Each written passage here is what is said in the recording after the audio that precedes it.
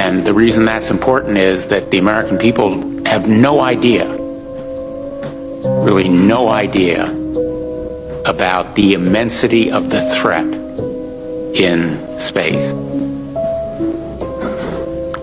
And I've made this comment in a classified setting, that I wish the American people could be present in this room. Not this room, but the skiff, because our adversaries know what they are doing. We know what they are doing. They know we know what they are doing. But the American people have no idea. And so this discussion and debate will have very little interest in the American public. It's carried on in a level of, forgive me, bureaucratic language that most Americans would have trouble seeing an immediacy in their daily lives. But if they were privy to what we hear, and you know it much better than we do because you live it, I think they'd be pretty alarmed.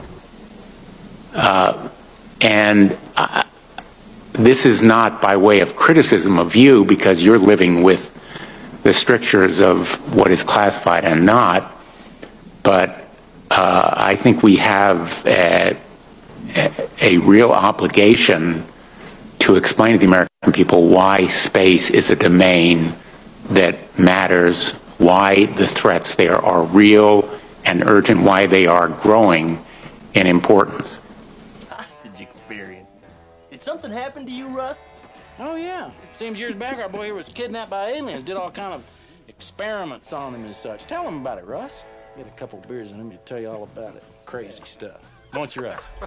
Hey, Russ, when they took you up in their spaceship, did they do any sexual things to you recall, you recollect?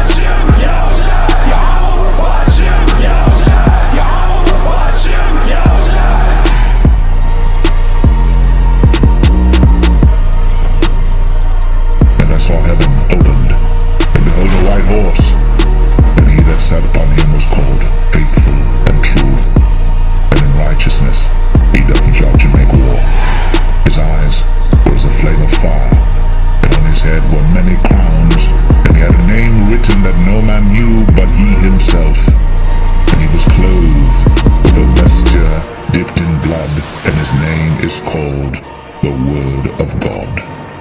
And the armies which were in heaven followed him upon white horses, clothed in fine linen white and clean.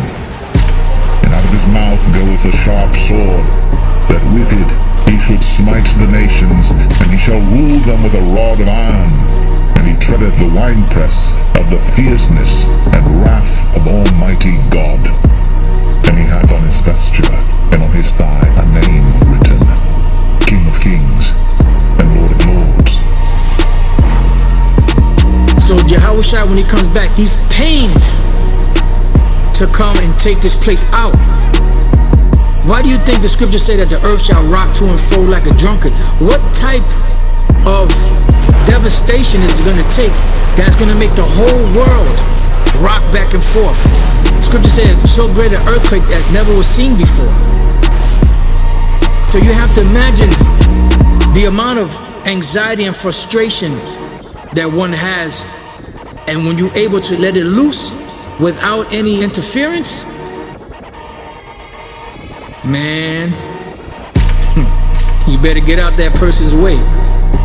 You know, and Esau gonna try to head right to the Lord, and the Lord's gonna fuck shit up. Yahawashi,